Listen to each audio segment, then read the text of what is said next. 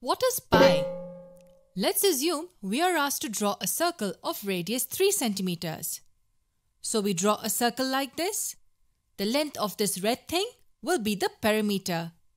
And we have a special name for the perimeter of a circle. It's called the circumference. This length will be the circumference. This length will measure 18.85 centimeters. The next thing we need to find out is the diameter of the circle. The diameter of a circle is twice its radius. Hence, the diameter will be 2 multiplied by 3, which equals 6 centimeters.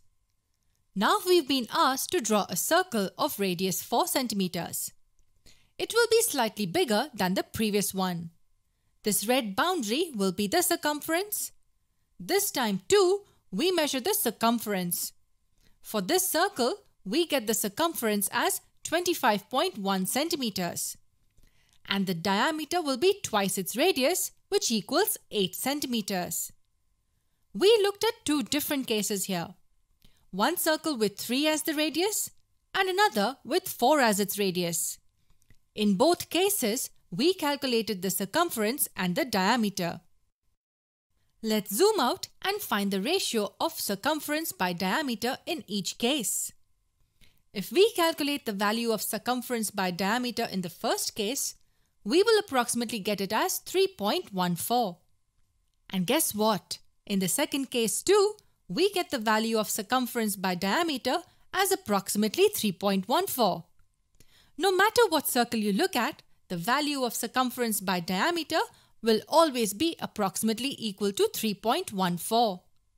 This value is pi. Remember, both these values are approximations. Now let's zoom out and deduce a formula for the circumference. As the circumference by diameter equals pi, we can say that the circumference of a circle equals pi multiplied by the diameter. If we call the diameter d, then the formula can be written as pi multiplied by d, which can also be written as pi multiplied by 2r, because the diameter is twice the radius. So the circumference of a circle is written as 2 pi r. All we did was write this product a bit differently. This is a very important formula as it gives us the value of the circumference even if you just have the radius of the circle. There's another important thing about this special constant pi. We get the same value if we divide 22 by 7. So the value of pi approximately equals 3.14 or 22 by 7. But why do we use this symbol for pi? What is this symbol? Pi is actually the 16th letter of the Greek alphabet. But the question still remains, why the 16th letter? We just saw that pi has got something to do with the perimeter or the circumference of the circle. Let's use Google Translate to see the Greek equivalent of perimeter.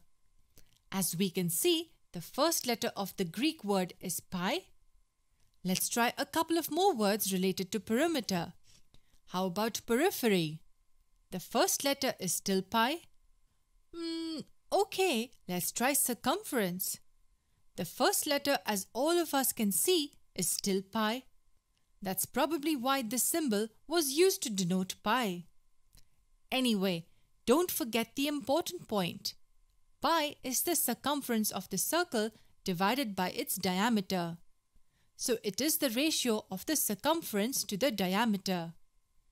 Based on the formula, if the diameter of the circle is 1 unit, then its circumference will be pi units. If we have a circle like this with diameter equal to 1 unit, then the length of this boundary will be pi or approximately 3.14 units.